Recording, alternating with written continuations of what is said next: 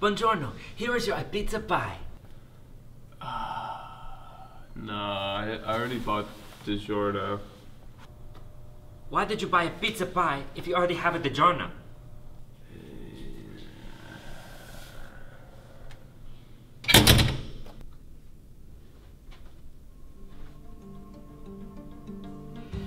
Oh, Digiorno, take on my business. I don't know what I'm going to do.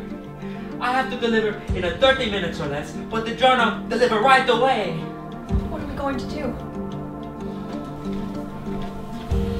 I need to feed my family. Even if that means contacting an older friend. But who?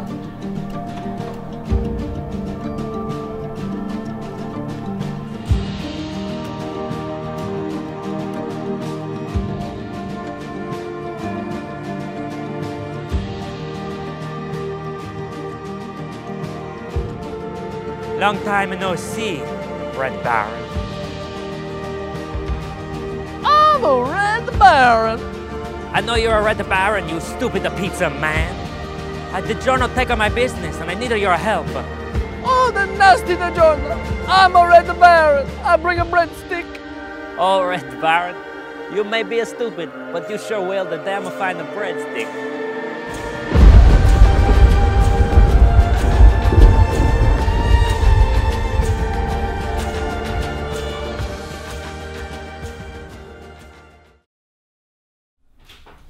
Mia, I'm home. I'm home, Mia. I brought the dinner, Oh, Mamma Mia. It's a Digiorno. Digiorno take on my business. And then it take on my heart. Digiorno take on my heart now. I'm so sorry.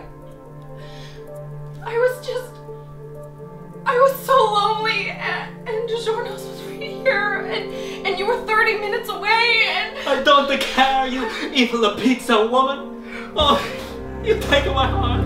After he take on my business. I'm going to kill that big pizza man. Luigi, no! No, Luigi, don't kill him!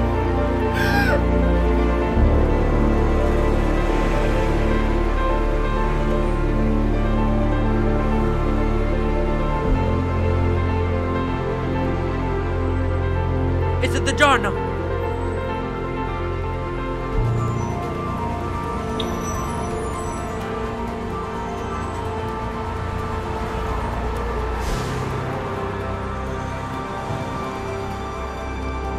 End of the line, Digiorno. First you take on my business, then you take on my heart, and now I take on your life. Oh, but that is where you are wrong. I am Big Pizza Man with Big Pizza Plan. Red Baron.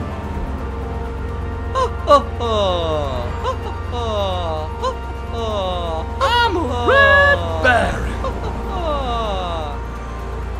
Red Baron, how could you? Oh, you know what they say. It is not delivery, it is Digiorno.